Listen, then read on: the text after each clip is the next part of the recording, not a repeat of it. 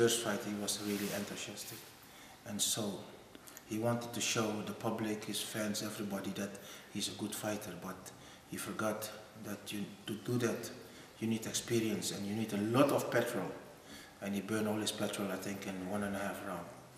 That's why, because I saw the fight and when he was going down it was nothing to do with a punch or whatever, he was just tired. These things always happens once. It's always in the maiden fight, in the first fight. And what we have to do with Dennis now, that this has to work, the ears. He must be coachable, then he's okay, because of a heavyweight, he got good kicks. And about Dennis, he can be a good heavyweight, only he mustn't fight over 95 kilos, less than 95, because he's short. All his opponents are taller.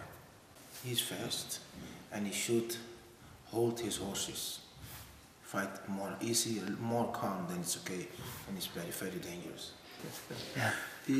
What he should do is that let's say in 1 minute he wants to throw 100 punches, and he has to change his impact in quality. He makes impact quantity that he has to change. There's quality. You know, he may throw 10 punches with a little bit too much. He can throw maybe 7 with quality, then he's also gonna be the polishing diamond what we were talking about. He has to polish the punches, and the kicks are okay, the karate kicks, but he has to change them now in Muay Thai kick. He got a lot, his best weapons are his legs, so he got a lot of weapons. So people only have 2 weapons, the fist, and he got 4 weapons. Not every heavyweight has that. You know, Saki got 4 weapons.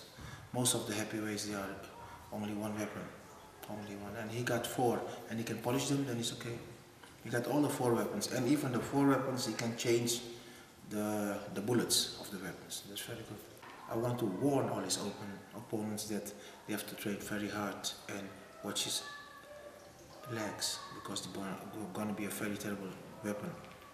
And and his hands are coming. His legs are the most terrible weapon he got. Se vidimo 18. decembra v hali Tivoli.